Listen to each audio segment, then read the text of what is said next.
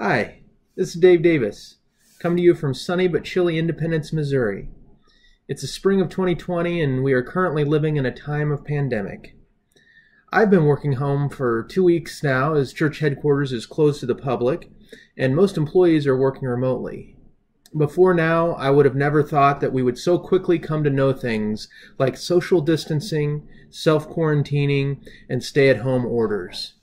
In these strange times, I find myself being affected in ways that are not always apparent. As we attempt to maintain health and hygiene to avoid further spread of disease, many are more hesitant to respond to the needs of others. If we must be cautious about proximity and stay 6 feet away from each other, then physical touch seems very risky. So I wanted to share a story of how an act of service that involved physical touch can have a powerful effect and deep meaning. Many of you may already be familiar with this story, which involves Charles Neff and comes from Neff's biography, Apostle of the Poor, written by Matthew Bolton. During his time as an apostle, Charles Neff provided ministry in many countries throughout Asia and Africa. On one of the trips he made to India, Neff had the following experience while visiting a remote village. After arriving in Berhampur, Neff and local church leader G.S. Chawla packed up supplies and traveled 45 miles by bus into the jungle. They then walked 14 miles through foothills, dense undergrowth, and small streams on a narrow rocky path to the village of Antarba. Now, I've done some hiking in my day, but 14 miles on a narrow path through the jungle seems much more difficult than I would prefer to do. I can only imagine how tired and sore I would be after that hike, but you see, it was even worse for Neff. He would later share that he had naively worn a new pair of shoes on this trip. If you've ever had to wear new shoes on a day when you're doing a lot of walking, you'll understand why this was a problem. Trying to break in new shoes on such an arduous hike must have been a nightmare for him. Each step was likely increasingly painful, and by the end of the journey, his feet were blistered and bruised. Upon arriving at the village, he sat down and removed his shoes.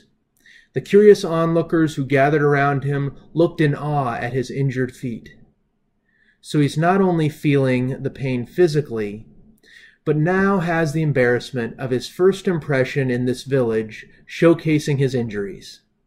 In that moment, I would have felt quite vulnerable and hopeful for someone to comfort me. Neff remembered that one toothless old tribal woman walked away back to her hut. Returning with a bowl of water and breaking several cultural taboos, she knelt before him and carefully washed and massaged his aching feet. Neff would often recall this act of kindness as one of the finest examples of Christian witness he had ever seen, saying, "I believe that was the Lord Jesus coming to me in my time of need." In this story from church history, one woman's willingness to react to a need and treat a recently arrived outsider as a person of worth, rather than hold back in fear, brought needed comfort to Neff in that moment, but continues to inspire others like me when we hear this story. I recognize that I am fortunate to be able to work from home and limit my risk of exposure.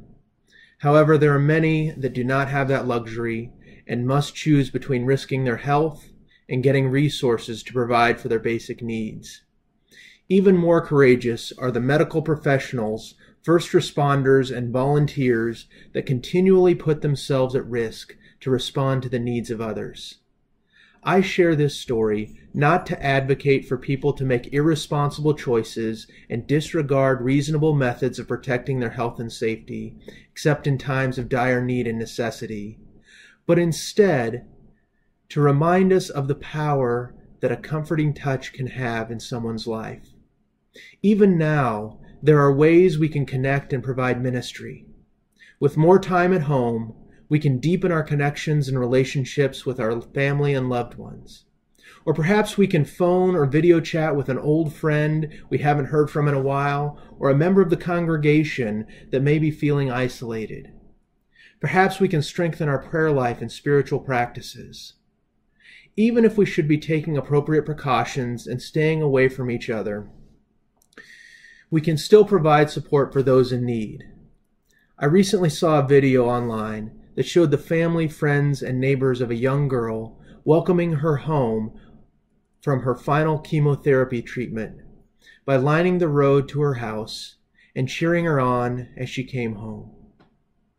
Her reaction to their safely distant but still present love and support is priceless.